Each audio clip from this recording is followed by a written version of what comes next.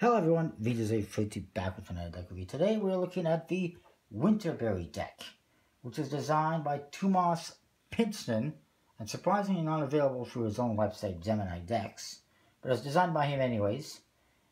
It was a Kickstarter project, it did not succeed, and Got Magic, I guess, bought it up and produced it. You can get it from their website, gotmagic.com, which is where I got it. The front of the box is nice silver foil. It says Winterberry playing cards. You see some woods in there, some forest. This is inspired by Nordic winters, which are probably very similar to our winters here, at least my winter. That's the front of the box. Beautiful silver foil. It's a smooth, or I should say soft touch tuck case. It says Winterberry playing cards on the one side. You see some trees, pine trees, I guess. And the other side, the same thing. Top. Just a bunch of leaves. I think it says or has something underneath the seal, but I can't tell. And then the bottom, it got the Got Magic logo. I will put a link in the description to their site. There's 2,500 produced. It is produced and distributed by Got Magic. Designed by Tomas Pinston. And just some trademark stuff. It's made by USPC, by the way. And the back, you see the back design. Again, more beautiful silver foil. Lots of forestry and trees. And there is a stamp type seal in silver foil. It says Winterberry on it and looks pretty cool. The tuck case, by the way, is done by Clove Street Press, which does all the Figure 11 and the Dan and Dave decks, basically. It says Winterberry playing cards, California on the flap. Why California? I don't know. I mean, it has nothing to do with California, so why the hell does it say California? I know that's not where the designer is from. I'm pretty sure that's not where Got Magic is from. Maybe they are, I'm not sure. Some silver foil leaves on these flaps as well. And that's it for the tuck case. The cards, you get a blank card. Here's your back design. It's pretty nice.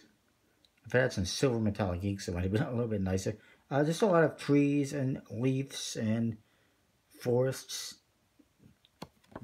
You think and I guess a green color wouldn't work because it's winter, so obviously it's got to be icy and kind of black and white. You do get a double backer as well.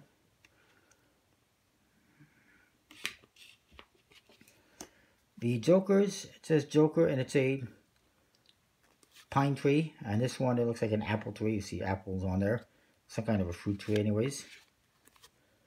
The aces are pretty interesting. There's the aces page, says Winterberry. You see all sorts of tree elements within them and around them and on top of them. The ace of hearts. There's also a dot in the index, which is kind of unique. Yeah, the ace of hearts is half. The ace of clubs, it looks like you're looking within a tree. Like it looks like it's been sliced. Kind of interesting. And the ace of diamonds is also half. And then we get to the court cards. They're pretty interesting. They got big bodies. They got, well, woods and forests and stuff going on within them. Pretty interesting though. Completely custom. It's interesting as well that they got the pips on the opposite side on some of them. Actually. Yeah. Just some of them, as you can see. With no real rhyme or reason to just ditch something like that. And then the number cards, they all got a custom pip with tree elements within them. Tens are weird, some of them anyways, you'll see what I mean. Some of the cards are weird, like this is 7 of spades. You see this is how you're supposed to, this will be the top because of the trees. Look at the 7 of hearts. It's the opposite way. Like, I don't know why they would lay them out opposite from one another. And then, again, the 7 of clubs is like that. 7 of diamonds is like that. It's just a little bit weird, I think. And the 10s as well. You saw the 10 of hearts. It's like that. The pips in the center kind of squished together. Squeezed together. 10 of spades, more traditional looking. And then 10 of diamonds again. When I first saw this, I saw 9 of diamonds personally because that's what it looked like from a distance. It looks like a 9 of diamonds. Until I realized it was a 10. So, I mean, just a little bit odd in some of the things they did there. I don't know what the rationale was, what the reasoning, but outside of that, it's a pretty cool deck.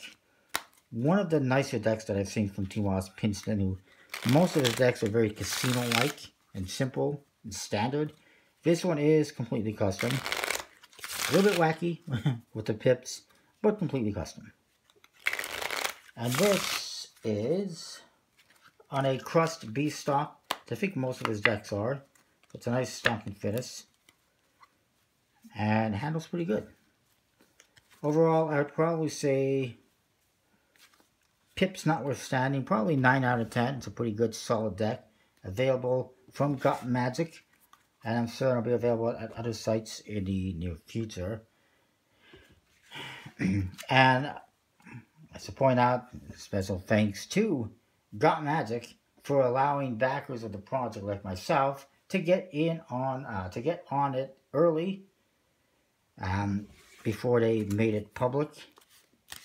And that's how I was able to get this one. But that is that. I think it's a pretty cool deck. Like I said, 9 out of 10, I would say. Pretty nice. Pretty interesting. Handles pretty good. And that's that. Comment, rate, subscribe. Let me know what you think about this one. Don't forget, special thanks to my sponsor, Murphy's Magic. I'll see you next time with more. Thanks for watching.